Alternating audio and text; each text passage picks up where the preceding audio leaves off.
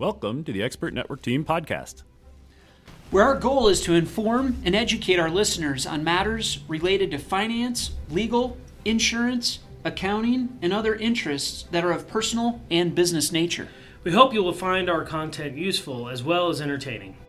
The Expert Network Team consists of Karl Frank of A&I Financial, Mike Miller of Miller and Associates CPAs, Jeff Krommendyk of Security First Insurance Agency, and I'm Nathan Merrill. I'm an attorney at Goodspeed and Merrill. Together, our independent team combines our expertise to provide you insights and solutions, some straightforward, some profound, for real-life opportunities we see on a daily basis. We hope you enjoy the information contained in today's podcast and find it useful. If you'd like to learn more or desire to meet with any of the Expert Network team members in person, you can contact us at info@expertnetworkteam.com. That's info@expertnetworkteam.com.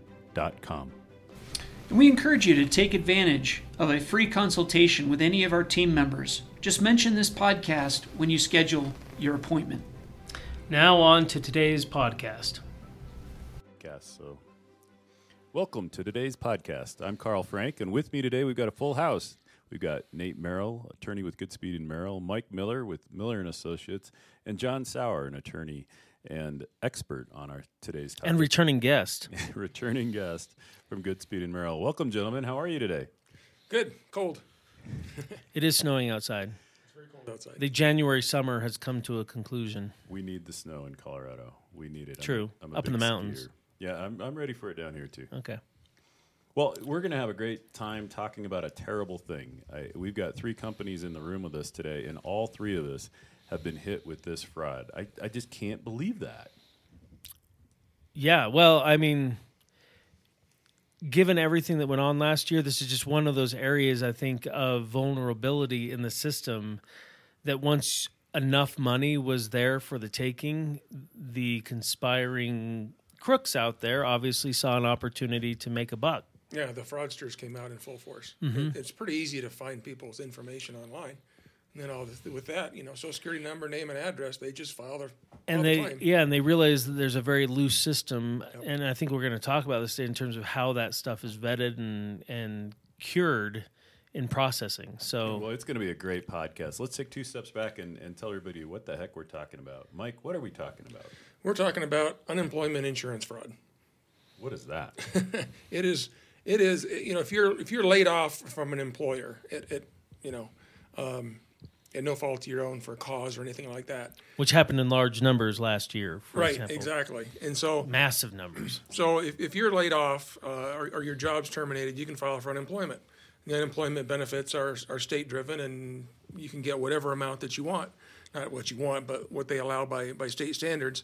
This year, because of COVID, the feds kicked in some extra bucks, which really ramped up how much you got from an unemployment perspective. And so, again, the people who are good at this, the fraudsters, they know how to get at the system. And they all of a sudden said, there's a lot more money that I can steal. Yeah. And so I had a client call me who's with a large company here in the Denver area and stated that her HR department had asked her to reach out to anybody she knew that could help with this because they'd had several, over like 20 people in the office that had gotten fraudulent unemployment claims against them. 20 claims. Which triggers, a lot of issues. One, you get concerned about identity theft, right? Yeah. That's your first concern. Second concern is, that they haven't probably thought of yet is they're going to get a 1099 form for unemployment insurance benefits when they go to file their tax return. Oh, the individual will. Yeah. And so how do they deal with that on their tax return when it's really not income when they it's received? Fraud. Yeah. Nightmare. And what about the company? What's the risk to the company? Well, they basically, it's a longer process than that. They have certain rates that they pay. Mm-hmm. When they pay uninsurance rates during the year for the number of employees, on their base salary. Colorado is like $13,200. The first $13,200 they get assessed. Call it roughly 2%, gets funded into the unemployment insurance plan. Well, when their unemployment rate goes up, whether actual or due to fraudulent activity, their rate goes up. Right. So now they're going to have to fight that next year to say that's a false rate. That was a false claim. It's a false rate, false claim. So this is just going to be a nightmare for not only the person receiving the fraudulent claim, but the businesses that have to deal with this fallout. Everybody loses. Everybody loses. John, what's your perspective? So from the employment law perspective, this has been really the most exciting year in terms of having to learn new law very quickly and things changing rapidly. And it's just a variation on a theme that I've encountered in my practice, which is a lot of the systems and laws that were in place prior to the pandemic were not drafted in a way that could handle what was about to happen. And when you have a huge number of employees that lose their job, all of them entitled to unemployment, and a system that previously was extraordinarily streamlined, the influx of billions of federal dollars and a directive from Jared Polis to get this money into Colorado former employees' hands as fast as possible. What happened from my perspective at the CDLE, the Colorado agency that administers this program, was that they took off the brakes. There was no longer any review of whether an employee is entitled to benefits. There was no longer a decision made, and everybody just got paid. Wow. So is that still the case, or have they pushed the brakes on it? Have they pumped the brakes a little? So I think at this point, what I'm seeing in my practice, so I do a lot of unemployment appeal work, advise employers on these types of things and help them through the process, is that employers are getting their quarterly statements. Some people throw that in the trash. Some people actually look at it. The people that are looking at it are finding employees that are receiving unemployment benefits that never should have been given unemployment benefits. This is one way employers are finding out that employees that are still working down the hall have an unemployment claim filed against them.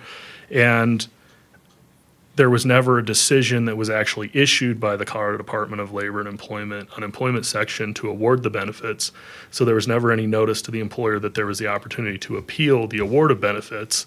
And you end up in a situation where what we've done is started sending letters to the unemployment section in mass. I mean, I'm sending these on, 5 or 6 employees at a time, saying these claims are either fraudulent or these employees were not entitled to benefits for these reasons. We need to set this for a hearing. And what I've received back is orders from the appeals section, which is the higher level than the base level decision makers. Well, there's no order in the file that this person ever should have been awarded benefits in the first place. So what are you actually appealing here? And then they remand the case back down.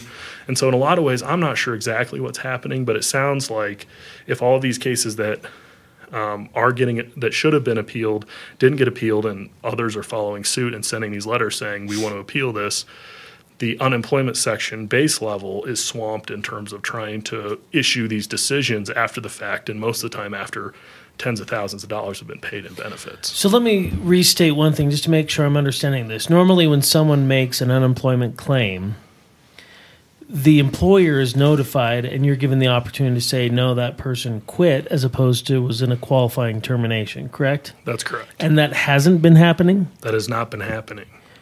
By executive order or of the governor, or just? I think that it's what's taken place in large part as a result of Polis directing, get this money out as fast as you can. Okay, so it's like an administrative abbreviation of the process. Yes, and it's a deviation from the standard course, and probably like a technical violation of an employer's due process. Right. So is that statutory? I mean, maybe you and I are getting into the weeds a little. Is that statutory or regulatory? Is it an administrative rule that's being violated, or is it part of the statute that's technically being violated? Well, an employer has a right to appeal an unemployment benefits award by statute. So it would be a statutory deviation. Interesting. And that process begins with the notification by the state to the employer. Which isn't happening. Exactly. So employers are finding they have employees that are getting unemployment benefits that they would have otherwise appealed. Presumably getting unemployment benefits, because that's the other side of this coin is Correct. In some cases, these claims are being filed by fraudsters and somehow getting the funds redirected. So the employee doesn't even know. And that's the point you were bringing up, Mike, was that this can impact an individual's profile because they're going to get a 1099-G, presumably, right. at the end of the year, saying they got all these unemployment benefits. Unemployment benefits, correct. But so two types of these situations that I'm aware of, maybe you can speak to them, John. One is the one you just described, where it's an unemployment claim against the company which they're actually employed by. I think I've seen some come up where it's an unemployment claim against either a bogus company or somebody that the employee never worked for. And so the company's not affected. The actual employer is not even aware of it. But the individual might now have to take care of this on their own. Have you seen those as well? So I've seen those, and largely the question comes in with the person basically identifying that their identity's been stolen and what do I do now? And welcome to a long road to recovery, and so sad for you, but frankly, it's not an easy process to sort through.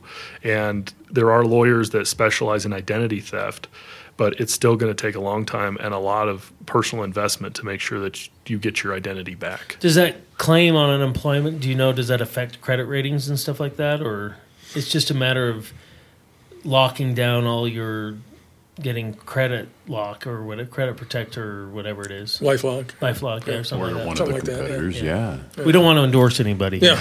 Not unless they pay us. In which case, we'd be happy to do that. So if anybody out there has any connections, Any enterprising services who want to take advantage of our info@expertnetworkteam.com. right. I think the really scary part is that suddenly you know that your information is in some database that's been sold on the dark web. And it's not just an unemployment claim that was filed. It's, maybe you haven't checked your credit report in 3 or 4 years and somebody's taken out a loan for a car and driven it off a cliff. And suddenly you realize that it's not just the unemployment piece. You have a long list of other problems. You see, this is really scary to me because somebody, one of these dark web creeps, has figured out the social security number, the employer, the address, the name, all this information. Well, that's what I'm saying. In some cases, it's just a bogus employer. The states are so lax on this that they're not even checking to see if this person was ever reported as an employee. This might be a good time for me to tell you what happened to us. Because we had 2 people who are contractors, and we got the unemployment claims. So they're not even employees. They're 1099 contractors, and we got the claim for unemployment. And so imagine how surprised we were. To find out you had a couple of employees? Yeah, that was surprising. And now we're paying extra unemployment insurance on people who aren't even employees. So I feel a little bad for us because, like you said, Mike, we're going to end up paying more until we fight this, and we'll fight it on principle. But how much work are we going to put into this? Right. I don't know. I feel really bad for them because their identity's been stolen. So, John, one other thing I want to bring up on this, because it does raise kind of an employer-employee relationship issue. So we get an employee, as an employer, we get a notice that the employee has this fraudulent claim filed. What's our obligation to them? What do we have to do as an employer? Where do we have to be careful? So I'll give you a list of shoulds because there's not any formal obligation on an employer to notify an employee of this. But the employer does have a vested interest, of course, in keeping their rates down and their fraudulent claims off the books, right? So letting the employee know that we received an unemployment claim in your name, you weren't unemployed during that time period, you should contact the CDLE and let them know. Another way people are finding out about this is the bank cards show up in the mail. They get their bank card and they're like, well, I never applied for unemployment. Why do I have this money? So if you get a bank card in the mail, then you report. It's usually U.S. Bank here in Colorado. Don't use it, right? Don't use it. That's exactly what happened to me. I got a card in the mail. Yeah. And I knew what they were because I used to issue these in my corporate life. Well, that's not very good fraud then, because then they're just... Yeah, somehow they're just getting through the banking system to say, issue me a card, and there's nothing on the card. Oh, there's nothing on the card. Yeah, the card didn't have any balance on it. It was just a debit card. If you get an unemployment claim against it, they load that card with whatever your monthly amount is. So maybe they're trying to intercept the mail too? Is that... That's one thing that I've tried to look for is one thing that's kind of shocking is that the amount of claims is like $1.3 billion in fraudulent claims have been filed, but it's under $10 million have actually been paid out. So there's good checks in place, if you're looking at this on a percentage basis to prevent this from occurring. The one thing that's open in my mind is how do these guys actually get the money? Because you would have to, if it's going out on a bank card to the home address that was filled out as part of the application, somebody's going through your mail. one of the suggestions, there's a writer for the Colorado Sun that's really following this closely, doing interviews with the Colorado Department of Labor and Employment to try to keep tabs on how this is going. She says that there's a lot of reports of these people that are conducting these fraudulent claims actually intercepting the mail. So lock your mailbox. Wow. It's not just a Colorado thing either. Another example, Carl said his firm got hit. I got hit with a debit card in the mail. Called the Colorado Department of Unemployment. There wasn't a claim filed, so I called the bank back and went, how'd this card get issued? Because it shouldn't be issued unless there was a claim filed. Yeah. So they're trying to figure out that on their side. And then in the interim, I get a letter from the state of Kentucky in my name to my business office under my wife's Social Security number. So they're getting incredibly creative, not only in your state, but in multiple states. Wow. One thing that adds another layer of complexity here and makes it more of a perfect storm for the unemployment section is that as part of the CARES Act, they issued the Pandemic Unemployment Assistance Program, which basically gave benefits to people that are self-employed, gig workers primarily, which is a very progressive understanding of what kind of labor market we have in terms of who needs help. But at least up until December 26th, most of the claims were made against PUA, against individuals that would be eligible for PUA as sole proprietors or... What's a PUA again? Pandemic Unemployment Assistance Program. The gig workers. I thought only tax guys were allowed to do acronyms. It's PUA. PUA is good. So Sorry, I digress. Well, no, I mean, it's a really good point, though, because if it's PUA, right, it didn't exist before, so this fraud didn't exist before. Hopefully it'll end when it ends. And doesn't the PUA also apply to these, when you say gig workers, it's also the Airbnb, VRBO types as well? Self-employed individuals. Yeah. I mean, so with that program, it ended at the end of 2020. So one of the things that is interesting now is there's a statistic that unemployment claims are up 63% here in Colorado in January. And there wasn't another pandemic. We're still in the same pandemic. So there wasn't a 63% increase in layoffs. There wasn't a 63% increase of people losing their jobs. And now we have the fraudsters actually targeting not just the PUA, they're targeting the regular unemployment benefits. Regular companies. Yeah. Has this been happening to the government at all that you're aware of? Or is it just private enterprise? Meaning government employees, do they have unemployment insurance? Do you know? All employees have unemployment in some form. So, city workers could have claims brought in their name for unemployment. Yeah, I know you used to have a connection to... I won't talk about it, though, just so you don't get hate mail or something. So I'm gonna reel us back in. I think we were back on that one point about if you're an employer and you got hit, what's your obligations? Yeah. What you had to do. And I think we covered the first point. Didn't continue on with the rest. So the first point was you let the employee know. The second point is that you circle back and contact the CDLE and try to determine exactly what was filed and how it was filed.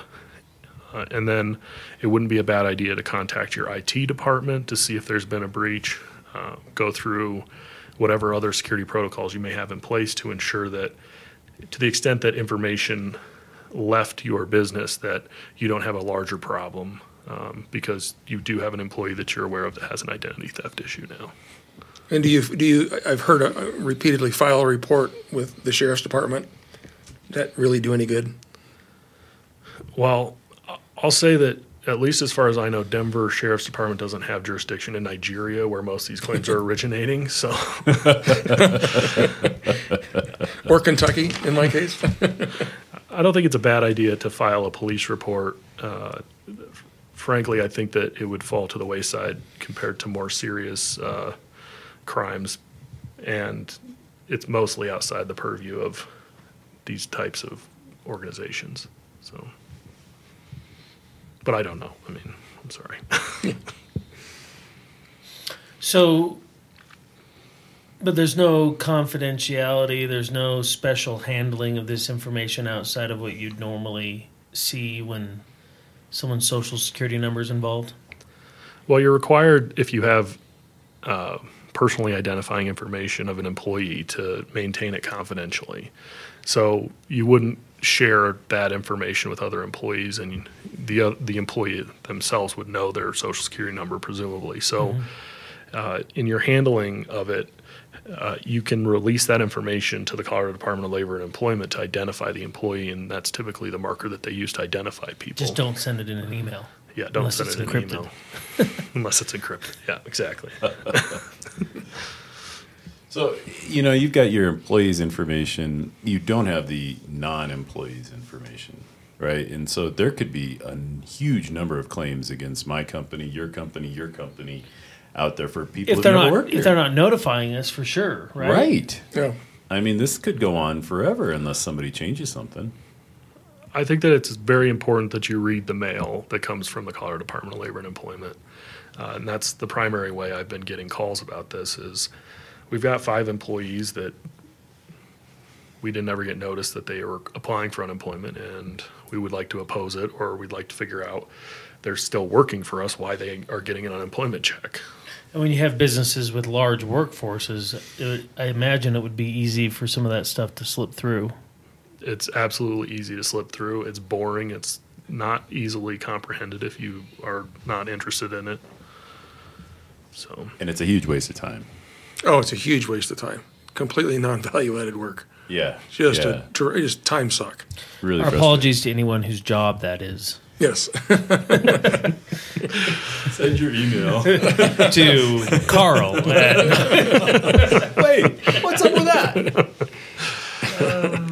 I would say it's not a total waste of time, especially right now in this environment. And that's because you're right that your calculation of what you owe on an annual basis is determined based on the claims. And if you have a ton of fraudulent claims or a ton of claims where you would have otherwise opposed but you never received notice, it's worth going through the process despite the headache and uphill battle it is to get things right to affect your bottom line on what your payments would be. But at present, there's no known activity that would relieve this burden from what has been created as a new business burden. There's, to your knowledge, no administrative actions or remedies that are being proposed? There's no administrative actions or remedies that are being proposed. They're just expecting time will take care of it? I think that they're expecting employers to be diligent about this and let them know if they find fraud. It falls to the people that are paying the bill to actually make sure the bill is correct. Lucky you, business owner. That's the American rule, isn't it? Yeah, except for they're the ones cutting the check on our behalf, so it's kind of... We have no control over that process. Right. I mean, yes, we cut the premium check, but we weren't the ones that created the problem. Isn't that the truth? That was under my breath that I said that. John, any parting thoughts? Stay diligent. Make sure that you're checking your credit reports, checking your quarterly reports, and be safe. Very good. Thank you, John. That was very informative. With that in mind, we'll send you back out on the road into the snow, John. Be safe. Great, a beautiful day. Thanks. Thank you for joining us today. Hope you enjoyed the information we shared. If you enjoyed this podcast, please feel free to share it with someone else. And join us next time. If you want to meet with a member of the team, please contact us at info@expertnetworkteam.com. That's info@expertnetworkteam.com. If you have special topics you'd like to hear about, please reach out to us and let us know at the same email address. Again, that's info@expertnetworkteam.com. Thank you for joining us and have a great day. Thank you for listening to this podcast. We want to remind you that listening to this podcast does not establish a client-professional relationship with any of the firms represented, nor does it constitute legal, investment, or accounting advice, and the views are those of the professionals only. Investment advisory services may be provided through A&I Financial Services, and securities may be provided through Genios Wealth Management.